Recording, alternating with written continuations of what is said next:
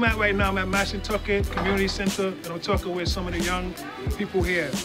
So, I want to talk to you guys. You guys just telling me, do any of you guys smoke or drink? No. Use marijuana, anything like that? Do you know people doing it? No. And how old are these people that are doing it? 13, 17, 16. So what's the number one thing about that? What's the number one thing about using drugs at that age? What's the number one thing? It's illegal. It's illegal. That's the number one thing.